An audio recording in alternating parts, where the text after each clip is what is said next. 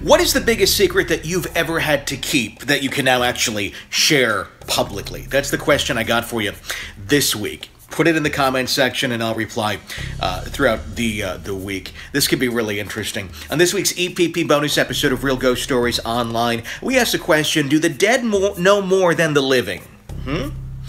We hear a story about the dead knowing the secrets of the living, knowing more about the past, the present, and the future. It's creepy stuff. And it's very creepy because a lot of these stories involve ghosts that weren't necessarily ever people. It's creepy, creepy stuff. You don't want to miss it. Get the full episode when you sign up to be an EPP on our website at ghostpodcast.com. Check it out, EPP 128 at ghostpodcast.com. Here's a little taste of this week's EPP bonus episode. The human brain likes to see stories and things, and sometimes we find them where there aren't any. We were talking to who we thought was Mike and about Mike, as though he were real, but he was really something on the other side of the Ouija board. One day when we asked for Mike, we got a no over and over. Mike, are you there? No. Where is Mike? No. We want to talk to Mike. No. Is this or isn't this Mike? No. When we began talking to this new spirit, he said he was also a dead boy. 10 years old, he said. When we asked his name, he went to the letter G, and then to several others. I remember thinking it sounded Italian because there was a lot of vowels in a row. We couldn't pronounce it. We tried several things, but it kept telling us no. When we asked if we were right, turns out it was a good thing we couldn't pronounce it. But at this point, we thought it was the spirit of a boy we were talking to. It hadn't occurred to us at all that it might not be what it said it was. Eventually, we asked if we could just call it G, and it said yes. We asked about our past and future. We asked about dating and marriage, and if we'd have kids. It didn't reveal much, but mostly talked about itself.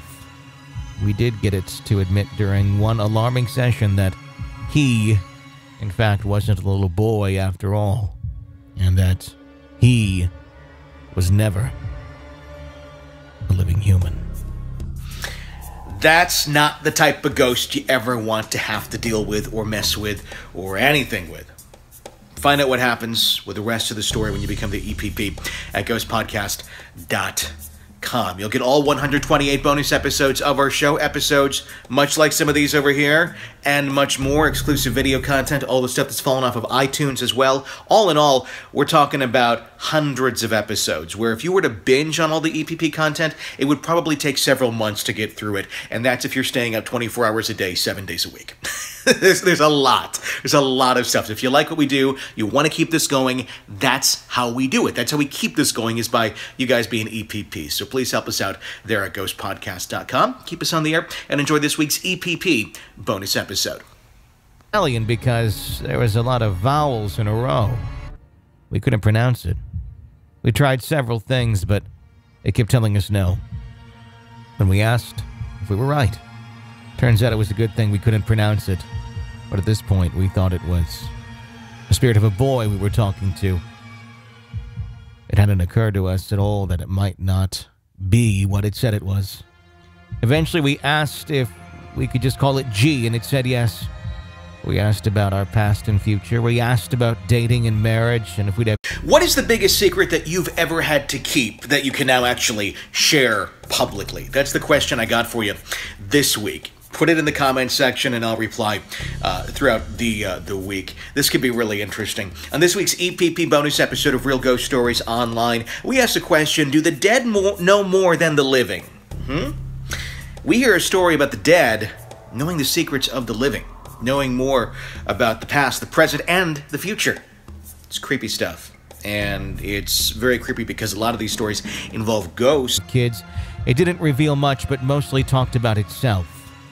We did get it to admit during one alarming session that he, in fact, wasn't a little boy after all, and that he was never a living human.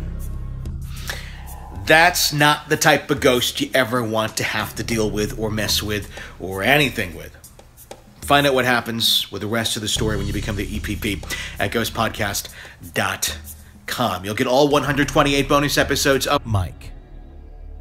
As though he were real, but he was really something on the other side of the Ouija board.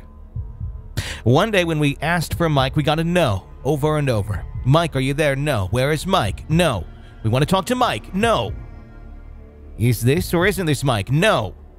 When we began talking to this new spirit, he said he was also a dead boy. 10 years old, he said. When we asked his name, he went to the letter G, and then to several others.